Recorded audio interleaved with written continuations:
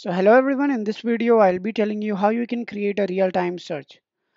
A real-time search is like when you type and it gives you the result on the go.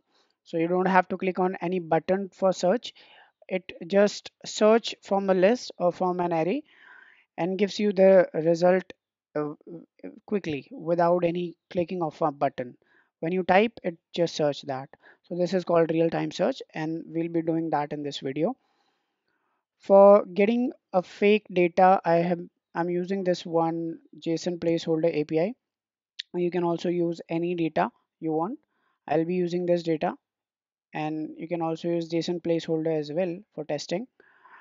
So in here you will get the API information when you go into the guide. So you will see a lot of information is there, but we need this one which is listing all the resources. We want all the posts, so that's why I'll be using this. So actually I have used it and created a component inside that. Just I need to render it. So actually I'm using in use effect and I'm getting all the posts and storing it. After converting it to a JSON, I'm storing it inside the state which is set this all posts. I'm setting it by this method which is set all posts. I just need to render it.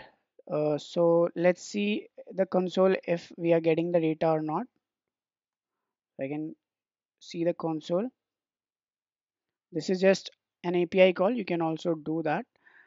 After rendering, I'll be performing the real-time search. You can see that it is giving us the 100 list or 100 amount of data that we can also render, but I'll not be rendering all the hundreds.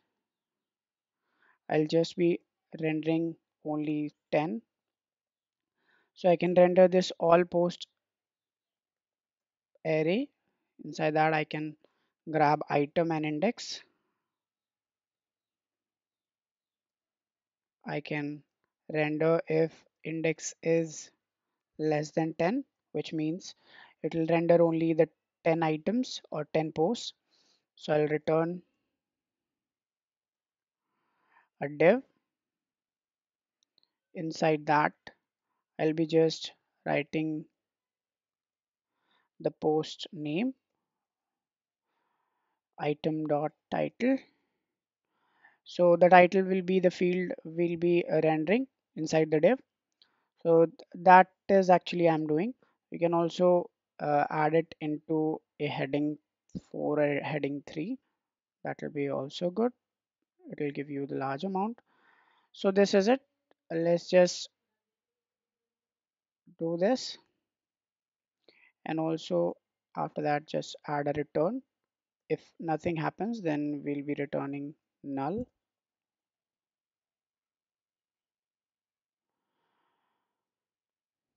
Yeah, this is it. Let me see one more time. And if you see, so you can see that it is logging out the 10 posts. I can also give it a key because key is very necessary if you want to uh, render in a map, because key defines the individual items or uniquely identifies that. So let's just add an index as a key. That will be good. And now the errors will be gone in the console. You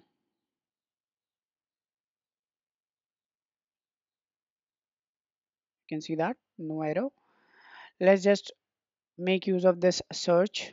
When I type, only those items which are matching with my search query, that should only render or that should be classified. So how can we do that? For that, I'll be using an on-change handler in this on-change, and I can use a handler which is handle search or anything you can write. I'm using handle search, and inside that I can pass the query with this event object. I can use e dot target dot value. So whatever we'll be typing into the field, that will be gone in this function. So let's grab it, handle search, I can write it as query. So in here, we actually need to add a variable which is filtered ARR or filtered array. In this, we'll be filtering out all those items which matches with this query or whatever we'll be typing inside the field. It will match to that, so that after filtering out, all the data will be stored inside this variable. So I'll be filtering from the all posts. So I'll be writing all posts here, all post dot filter. Filter is a method that we use for filtering out the items whenever the certain condition matches. So inside that, I can write it post. So I can grab it like this. Yeah, I can add a condition now that if post title matches with the query, then we should return this. So I can do this by adding like this post dot title dot to lowercase, which means casing doesn't matter here, dot match, and I can write query dot to lowercase, or whatever we are writing that we can make into lowercase. So without casing, if I write in capital in the search, that will also be searched. Let's just log out in console that what we got from filtered items when I type anything inside that. So let's do that. So if I save this, and I think let's see the console now. If I just see the console, nothing is there, but let me just write something. For example, QUI. So you can see that it is rendering out. 33 posts is rendered. So why 33? Because it was originally it was 100. Now it is rendering only 33. So there is one problem. I have to set a limit, I think. So that I can do from this. Okay, so it should have a limit query also.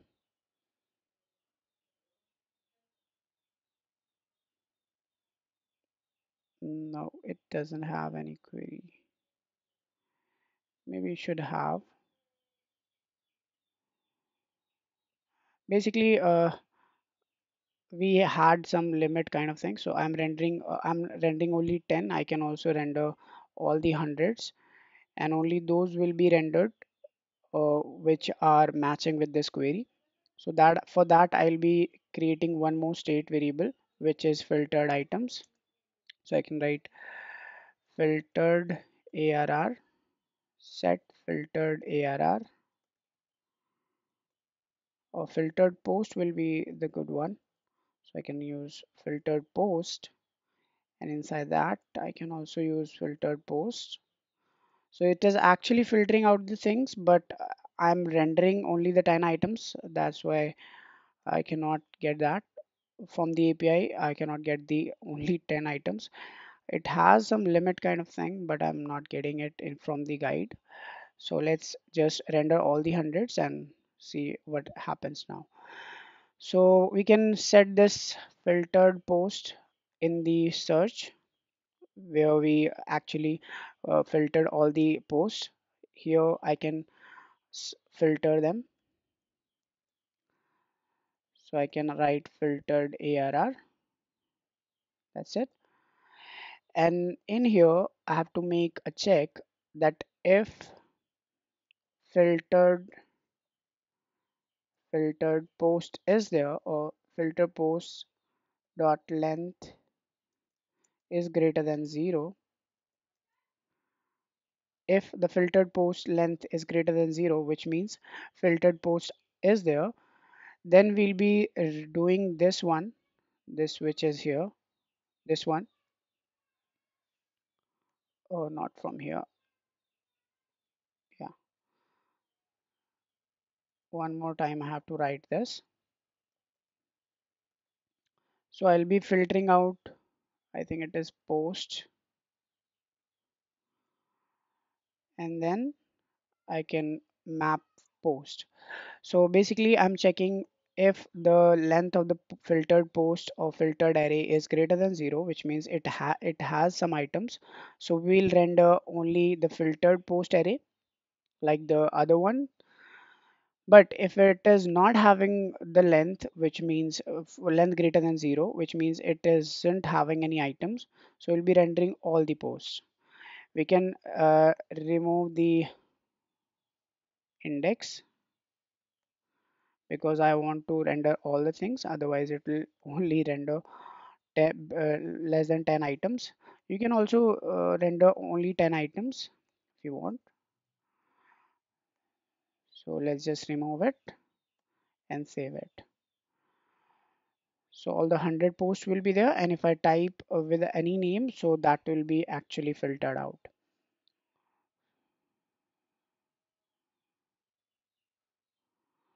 So let's just see that. So you can see that all the posts are there, but if I type any name, so they will be filtered out. EST. So you can see that it is filtering out all the items which matches with the query which I'm writing. So this is actually a real-time search that we have performed. I hope you understood something. And if you have any issue or if you have any problem, so you can comment down. So I'll be solving that. Let's meet in the another one. Thank you for watching this video.